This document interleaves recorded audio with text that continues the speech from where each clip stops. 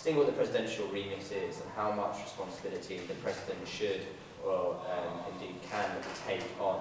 So here's a situation for you. If a student comes to you one afternoon and says there's a party going on in one of the college buildings, they think there's one of the students has got drugs in there, and they're concerned about the consequences of this party. Now they've told you, because they see you as a student of responsibility as JCR president.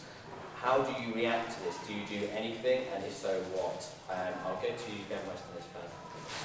I think, like, on other issues, maybe there's a bit more of a case of discretion, but with drugs, I'd say drugs, you have to report that. You know, I think not reporting that's a serious matter. You know, drugs aren't legal, but also if the person using the drugs gets caught, and if they're found to have given anyone else, that's, you know, possession with intent to supply.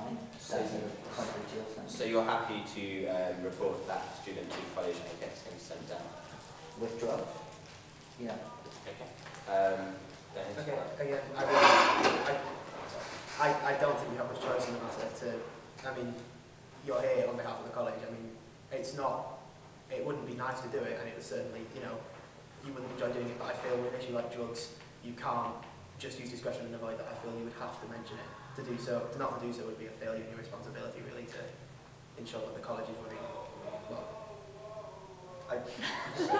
No, but it's running, you know, again, people's going to hate me for this, but to a sense of it, I feel like that there are certain issues where, you know, you can't just say, oh, kids will be kids, students will be students. Drugs could, you know, like Ben said, they could be sold, they could be traded. You need to. Who do you report this to, though?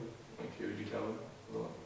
My initial response would be to the reporters, and many of them. Do you not think the college nurse, as someone who has a medical? Yeah, no. Well, I'd say reporters as well would then go, well, we'll get the college nurse. I'm assuming this would be happening out of the college nurse's time, if it's a party at night.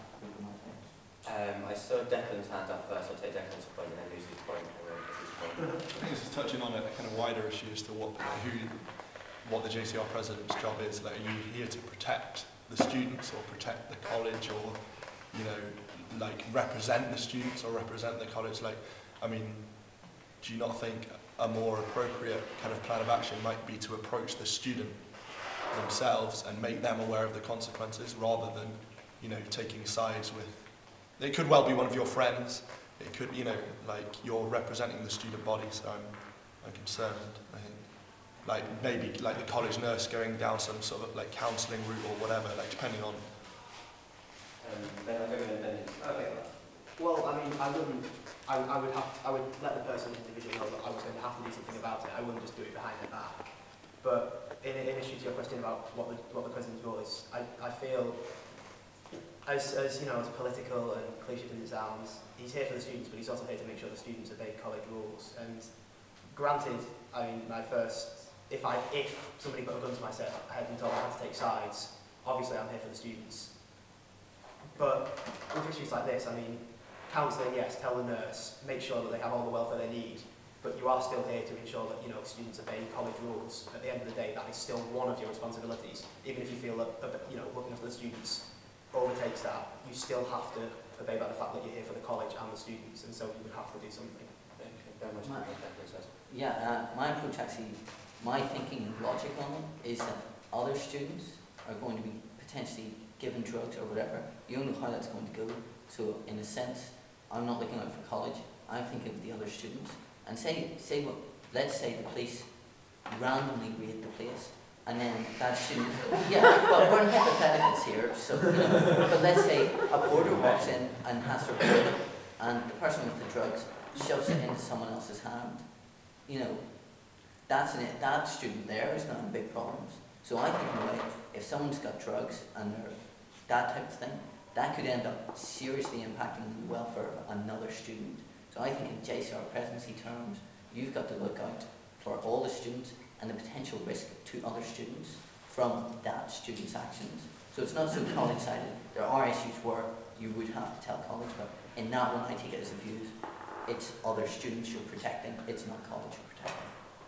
And then there's also other students who are going to lose out and be affected by someone being sent down or, you know, gaining a criminal record. Like, that would have an effect on other students' welfare, like the friends of that student. Yes, but drugs are legal, and that's the law. I don't think we can say, oh, well, their friends are going to be unhappy. You know, it's a rule of law. That's, you know, I think JCR presence really doesn't extend to that. So you're not. I'll take Ben from Chip and then. Yeah, I mean, I think, obviously, you know, saying you would want a student, obviously, as has been stressed numerous times, you'd be looking out for the phone, you'd be trying to get counselling, something. I think leaving somebody to, you know, to the drug problem and, you know, to be found out maybe, I mean, I think it's going to be less painful on them if, you know, they're not found by the dean, just randomly walking around having drugs. I think it's going to be less detrimental to other students losing a friend than it is going to be to the one student, you know, falling into a spiral. I think I'm moving away from how to define preference role and presidential responsibilities. So I'll go back to the audience. I know Izzy had her hand up. Yeah, it's not really a presidential responsibility sort of question. So I can postpone it if you like. Okay. Does anyone have another sort of kind of presidential responsibility? I just want you.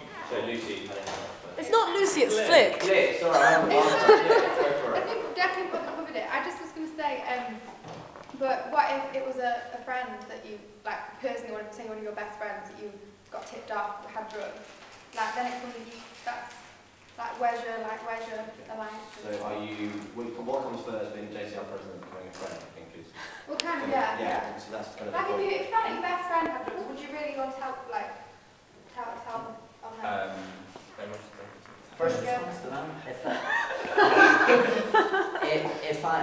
first of all, I'd say that if it was my friend, that puts me in a difficult position and conflict of interest. Yeah. My solution to that would be, vice president is there, and it would seem logical to say, look, I've got a slight conflict of interest here, my judgment may be out. Can you either come with me in this issue, or can you take it over? Because you've got conflict of interest, that's why the vice president is there. You know, if you're in a sense not capable of dealing with that because you've got that conflict there. Okay, and then Hinson on the conflict. Okay, yeah, this is going to be, like Spencer said, it's going to be one of those situations, if it's your best friend rather than, again, I'm confident that this is going to cause another problem, but if it's your best friend, I don't think you're guaranteed to have impartial judgment on this, and that's what the rest of the committee is there for, to, you know, to back up the president when they're unable to go over certain interests. I realise then this is creating an issue of what you're favouritising your friends over people you don't know, but I don't look at it at that, I just look at it in the fact that you can't look at the issue with a close friend with the same sort of open and clear unbiased views you'll be able to do with somebody you don't know as personally as well. I don't think that's favouritism, I just think that's realising that, you know, you can't treat them in the same way, and just there's some situations where you're too involved to be able to manage it personally. Okay, we're moving into the last 10 minutes. I do want to give a chance to the audience to ask any sort of more general questions, but I will take Dougal and Derek's point that Canada's yeah, I'd like both Bens to ask, speak a little bit more about where they feel they stand on, and Ben Hinson is one of the proposed, but the president is there as a rule enforcer in college to make sure students are obeying by rules. Is this really the rule? Because normally how the presidents work is they send out reminders saying, look, we've had a warning, please calm yourself down a little bit.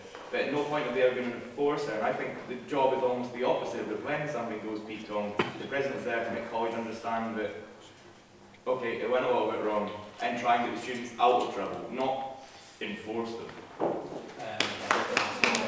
I'll go Ben Hinson on that and then Ben West. I think I may not have made myself clear enough there. I mean, like I said yesterday, I don't need any force in the sense that I'm here to, you know, like, I'm here as communication. And communication, like you said, it's about making sure that rules are obeyed, not by physically enforcing them, but by reminders and warnings. It's not a case of enforcing, and if you've got that impression, I'm sorry, that's not what I meant. I mean, I'm a channel for communication. I'm just as the college, I'm here for the students as a way for them to voice their concerns to the college. I'm here for the college to voice their concerns to the students. In no way would I feel, just as I feel it would be overstepping the mark to tell the dean how to do his job because the students do it, it would be overstepping the mark the other way by physically enforcing the rules myself. I'm here to communicate, basically. I'm a middleman. Okay, Ben Weston, what do you say then we can move on? Yeah, I don't take it, well, I agree with your point, and I would take the view that Paul has taken this year. Like, for instance, last night after the open meeting, me and Paul ended up coming to Gardy's, probably start trying to be